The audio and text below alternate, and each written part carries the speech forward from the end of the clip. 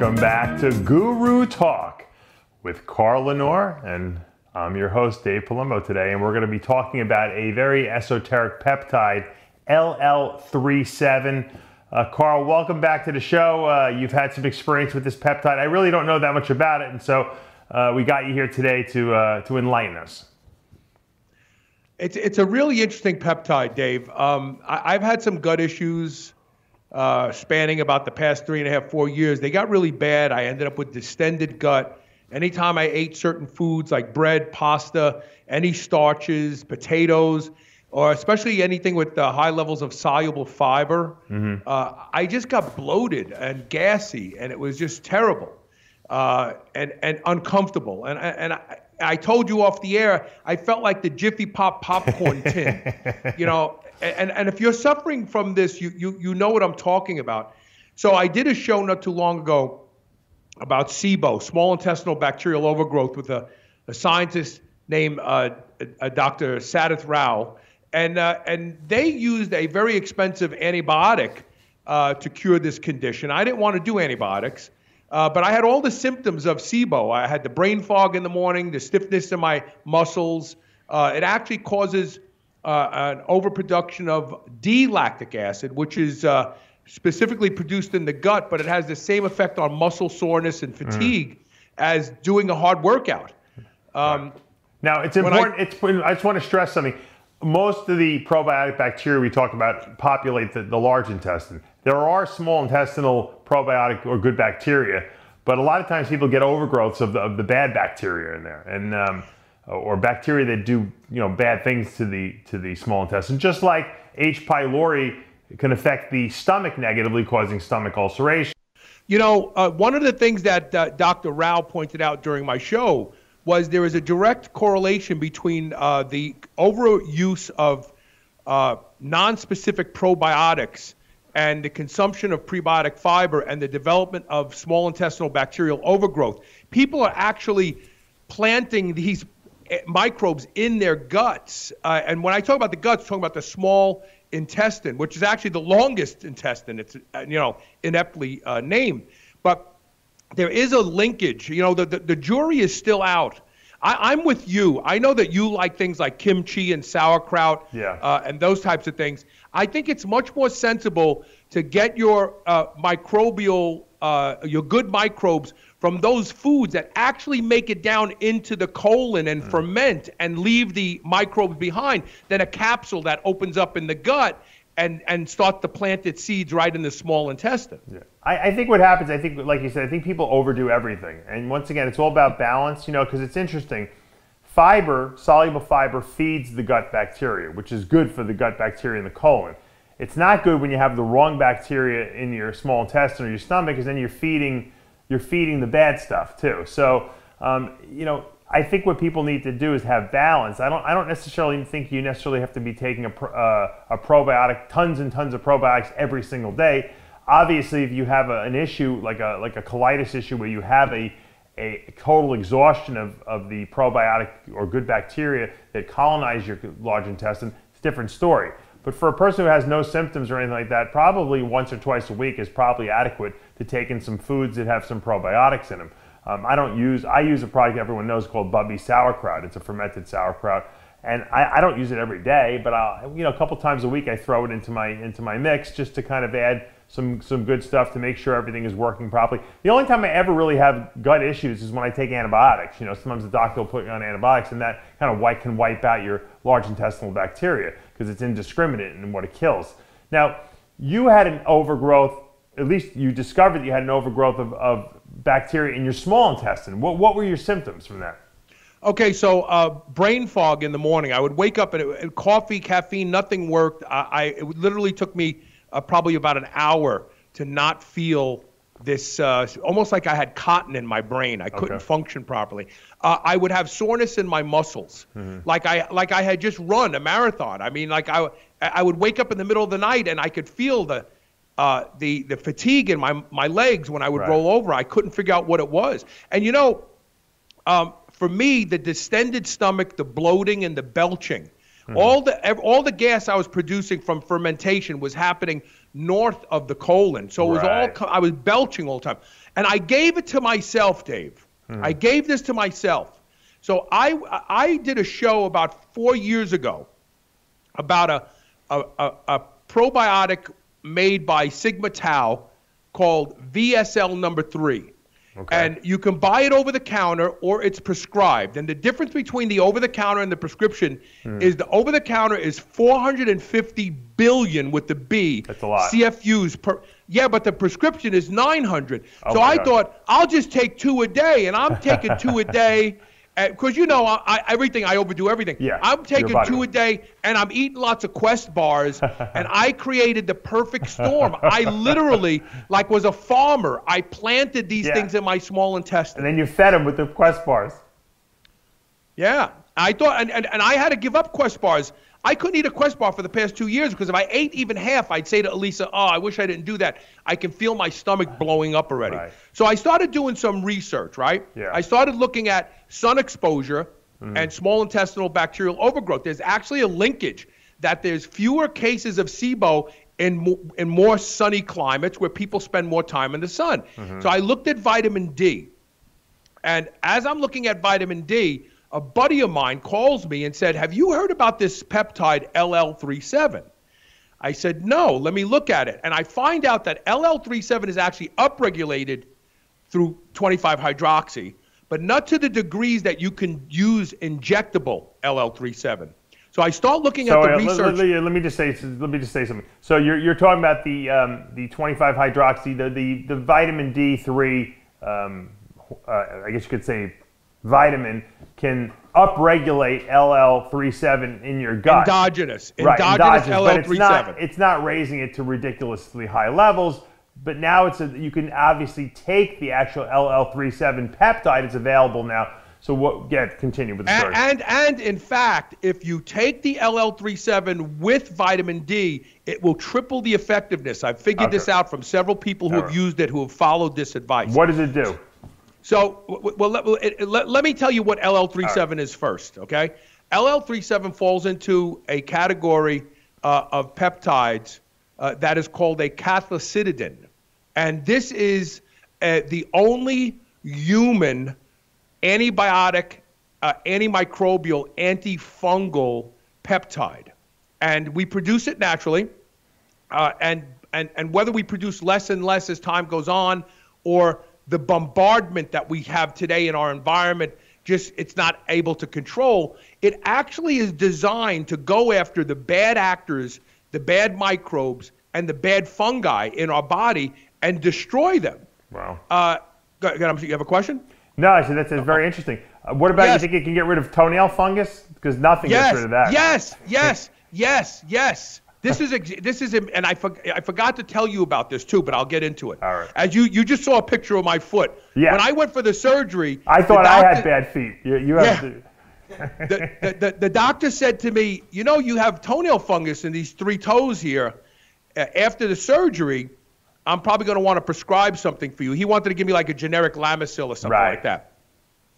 The last time I went back, he said, man, your toenail fungus is gone. I didn't tell him anything that I was taking LL37. The LL37 got rid of it? Really? Yes. Wow. And you know how you know? The new toenail grows out without the fungus, and the fungus just keeps moving further and further out. He said, oh, you did. He said, did I prescribe it for you already? I says, no, but I'm getting ahead of myself here. I like this. This is relevant to me because I get this toenail on this one nail. It's been driving me crazy for 10 years. Yes. Yes. And so LL37, there's a lot of good research on LL37 within the area of autoimmune disorders. People who have rheumatoid arthritis, if they have ulcerative colitis, if they have what's the other one? The psoriatic arthritis. Crohn's disease.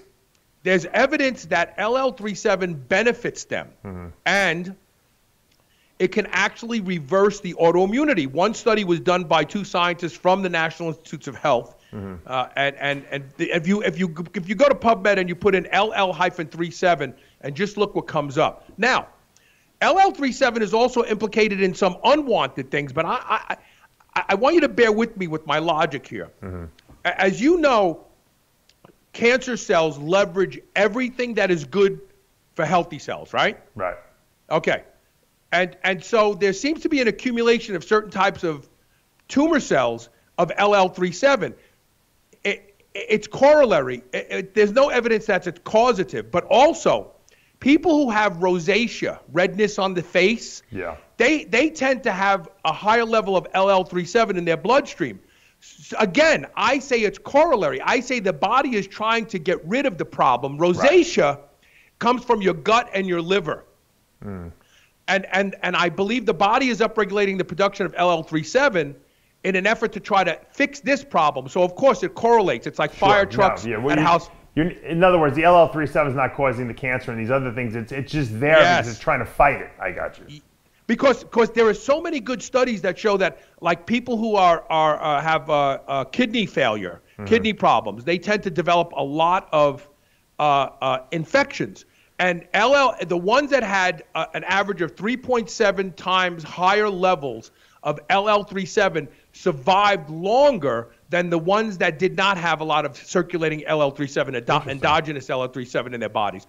So the idea that it seems to get rid of bad actors, it fights, it's the body's antimicrobial, antifungal.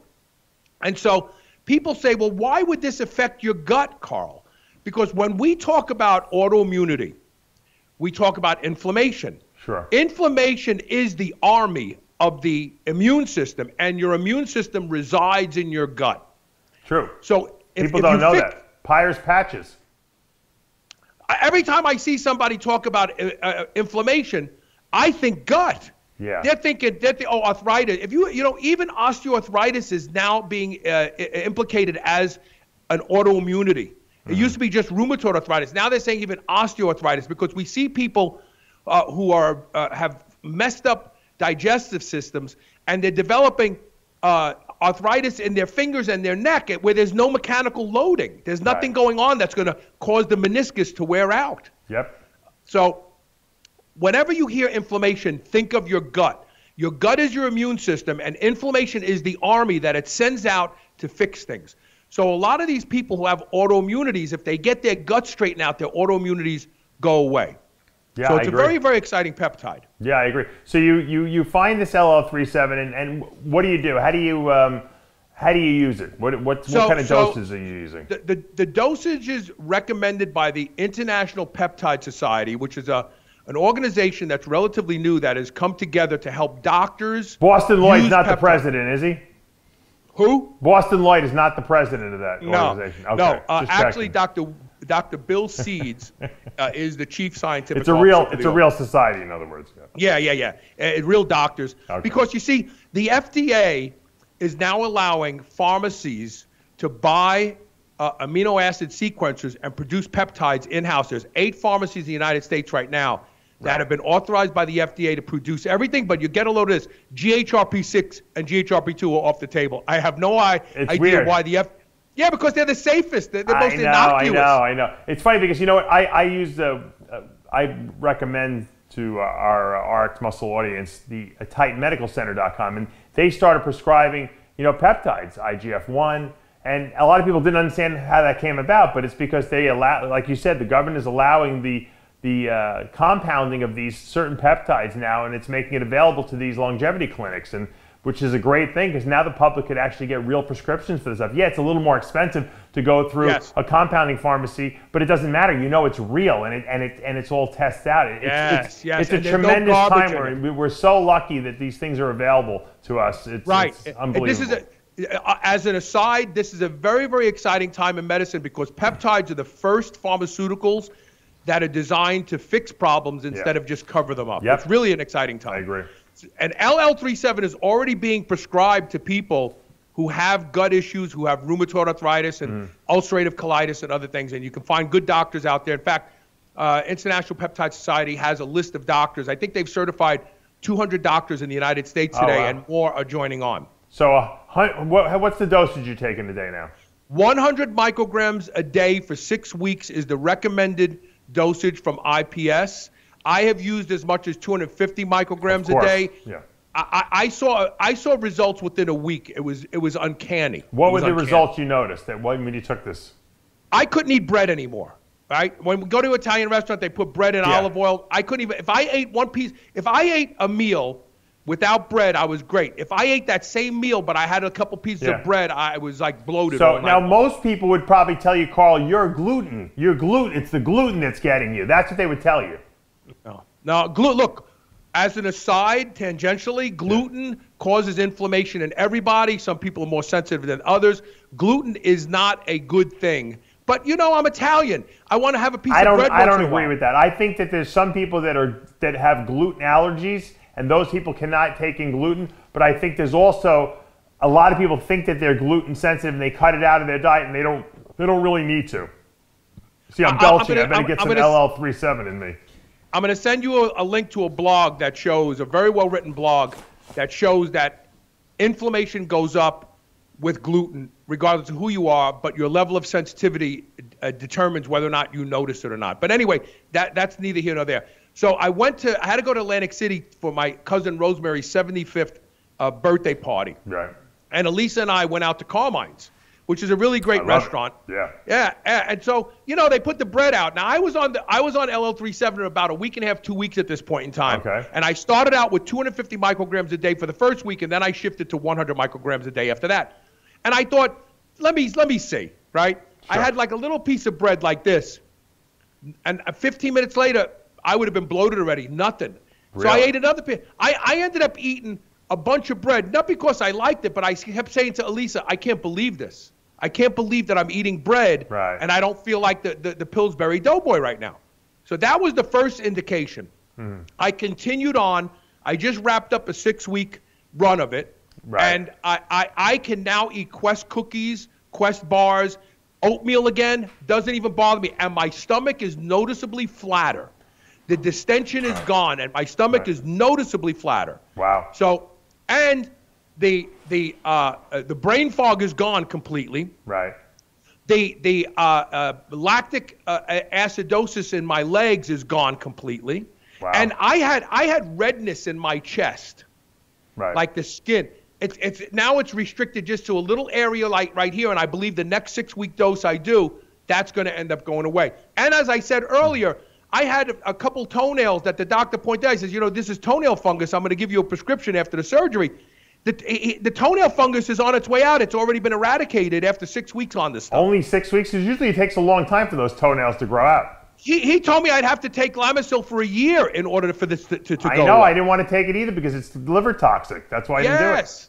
Yes, exactly. So, so you think 6-week cycles are proven. Why wouldn't you just stay on this stuff indefinitely? Well, because I would, you know, me, but you know how I end up. Yeah. But the IPS says that you should use it for 6 weeks and take 4 to 6 weeks off. I'm taking 2 to 3 weeks off. But, you know, they're trying to be sensible about this stuff because there's still a lot that's unknown about it. Because of the research that shows it's corollary to some things, they don't want to become reckless with it. So they say, you know, 6 weeks on, 6 weeks off. Right. But I'm just taking 2 weeks off, and I'm getting right back on it again. But I'm going to stay at the 100 micrograms a day dosage. Now, let me tell you two interesting stories. So a guy listened to the first show I did on superhumanradio.net. I did a show with Dr. William Seeds where we talked about the science behind LL37. And he listened to that show, and he got it from his doctor, and he started taking it. And he has a very high security job. He came on my show anonymously, and he said he was worried he was becoming an alcoholic. The past couple years, he needed a couple tumblers of bourbon every single day. He doesn't drink. He stopped. He said the craving for alcohol just went away like somebody flipped the switch after the 6 weeks he was on it. Wow. He's lost 11 pounds, and he's changed nothing about his diet other than getting the alcohol out. But I think some of the weight loss was edema, fluid leaving the intestines and so on. But you and I both know that the microbes in the gut create craving by sending chemical signals to the brain. Sure. And so in his case, maybe not everybody's case, his need for alcohol was being driven by some bad actors in his gut that once they were eradicated, he didn't even crave alcohol anymore. Well, these gut bacteria could ferment the alcohol too, right? I mean, it's like another food source for them. You know, not a good food source, but it's a food source. Yes. So I mean, I think the gut bacteria actually can talk. I know it sounds weird, but I think they can actually talk to the brain, obviously via chemical signals, like you said. And I think that the brain says, give us more, you know, and the gut bacteria says, give us more. And they work together, you know, in tandem like that. No doubt. There's Probably, no which doubt also fuels addiction too. I'm sure it's a similar type of thing. Yes. I can't imagine. I have a feeling a lot of people that would have what they would call themselves alcoholics or drug addicted behavior. I think a lot of it could be a bacterial overgrowth or undergrowth or whatever you want to call it, or imbalance. You know. And now the other story that's happening right now. In fact, I'm going to meet with a woman this evening. It's the third person in this area of interest about LL37. One of the things I said during the second show I did on LL37, when I had the guy on telling his story about how well it worked for him, how he didn't crave alcohol anymore, I said, you know, I did a show about 7 or 8 years ago with a doctor from the UK. She was an MD, and she had a child on the spectrum, autism spectrum. Right. And she wrote a book, and she told people that a particular probiotic, L. plantarum, right. Heard of it. When she gave it to her son, a lot of his symptoms subsided. He didn't get completely better, right. but he was able to function better, and he was less unruly, and a lot of his gut problems went away. And anybody who's listening to the show who knows a child that's on the spectrum, you know they have terrible gut issues. They're gassy. Certain foods just destroy them. Their bowel movements are terrible.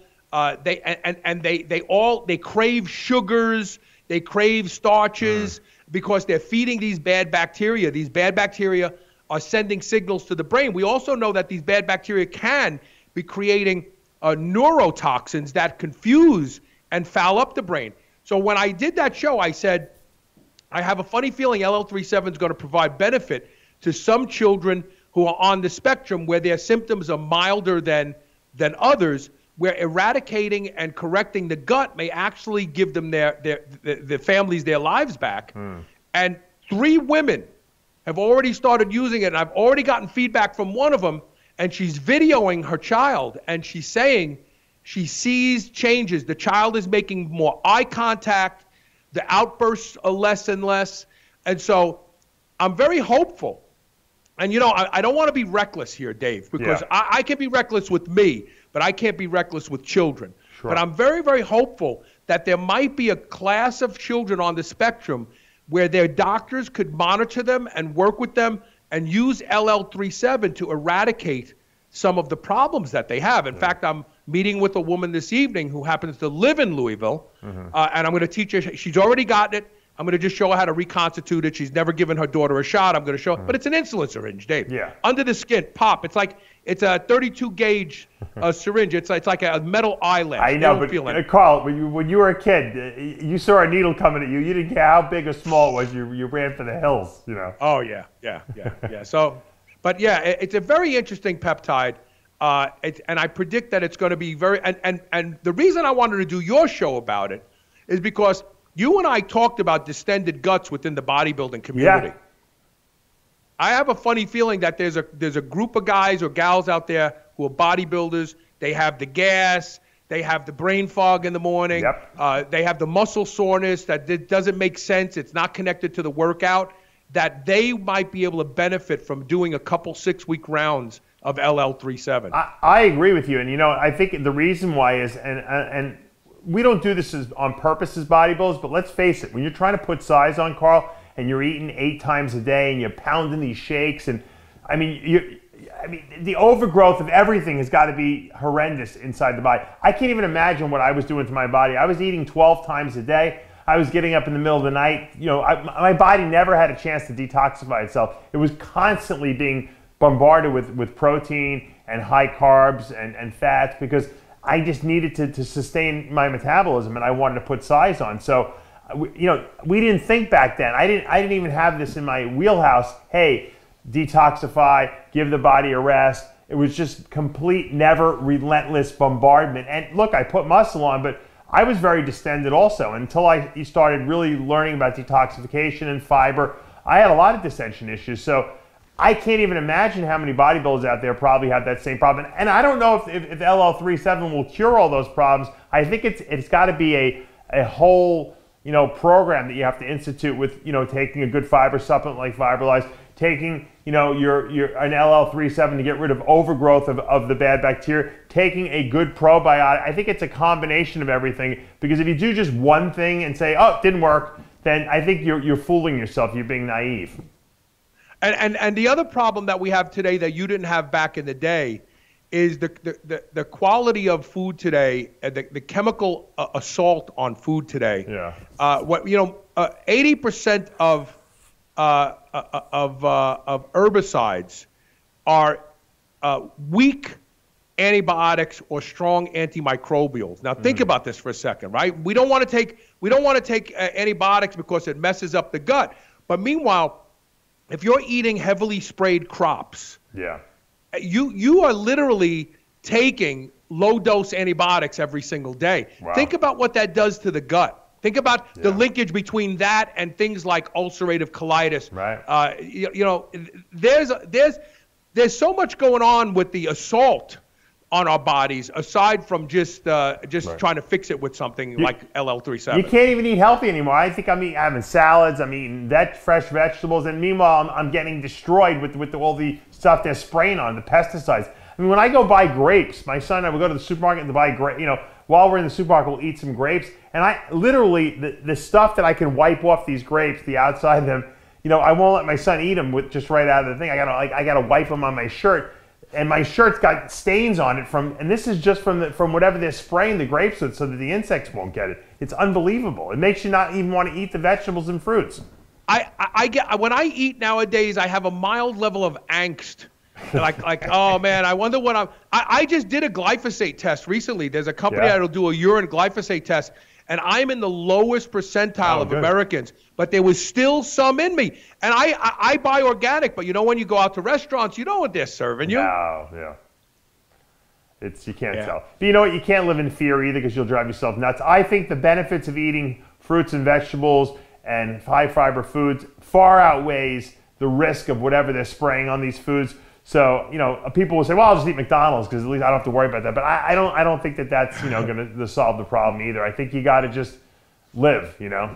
It's in the McDonald's too. They're using textured vegetable protein to augment their beef, and that's soy. And soy is one of the most heavily sprayed crops today. Yeah. So you can't get away from it unless you can grow your own food on a plot of land that you know has never been sprayed. And even then, if the farmer 2 miles away is spraying, the overspray comes and hits your land too. I know, you know, Carl, I'm growing. I have like a little vegetable garden, but meanwhile, every summer, because the insects here in Florida, I look up and the planes are coming over and they're dropping all kinds of stuff on you, and they're like, oh, don't be outside during the hours of 4 a.m. and 5 a.m. We're going to be spraying. So I mean, you can't escape it. They're getting you everywhere. Yeah, it's amazing. But I think people need to look into LL37. I really do. So you can go to your doctor if you have a cool doctor, and they can actually write you a prescription for this stuff, and where would you get it from? Where would you fill the prescription? So in my case, there's a pharmacy in Lexington, Kentucky called Tailor Made, TAILOR Made Compounding. They make it there. Oh, and you can just go right to them and they'll send it to you? No, my doctor writes a prescription. That's what I mean. They fill it. But you have to send the prescription to them, I would assume. Yeah. I got a really good doctor, a very forward-leaning doctor, Dr. Matt Andre. The guy is brilliant. He's published articles. He's published books. I mean, the guy is brilliant. I drive 2 hours to see my doctor. Wow. Because, well, you know, Dave, we drive 2 hours to go to IKEA and buy crap furniture. Right. But we won't drive 2 hours to go to a doctor that we trust. It's Aren't bizarre. you in Vegas, Carl, or no? What's that? I thought you were in Vegas now. No, I live in Louisville, Kentucky. I moved from Vegas a long time ago. I'm back in Louisville. Gotcha. Okay. All right, but you know what? I think I'm going to talk to Titan Medical. I'm going to see if they could start making that available, because I think LL37 obviously has a lot of application to bodybuilders for longevity purposes, for all kinds of health issues. I think it would be a great addendum to their list of all the stuff that they make available. And like you said, there's 7, compounding pharmacies throughout the U.S. They should be able to find one of them, and hopefully we'll be able to make that available to the bodybuilding world and for the people who want to try this stuff. I might give it a shot just to get rid of the toenail fungus on my one toe I have, you know. It's but take it with, so I take, because I'm dark skinned. Yeah. I did a 23andMe. I'm actually 14% African. That explains a lot. Yeah, it does.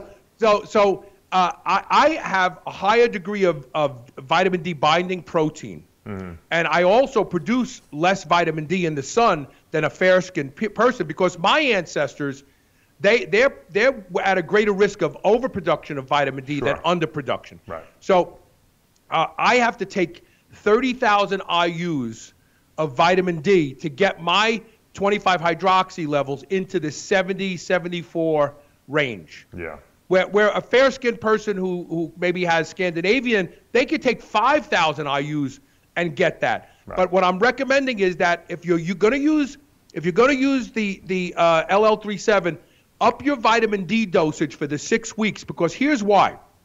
We know that vitamin D turns on the genetic sequencing to produce this peptide. Right. And so that it doesn't just do that. It probably produces a lot of supporting things that aid the LL37's effectiveness. Right. And so when you take an exogenous dose of it, the vitamin D creates the scaffolding for it to work, in my opinion. There's no research that shows this, but I believe, because, you know, Dave, we always want to take this complex thing and go, well, what's really doing? Oh, this one thing, let's just take this, and it doesn't work. So I believe that you should do two things if you're going to use LL37.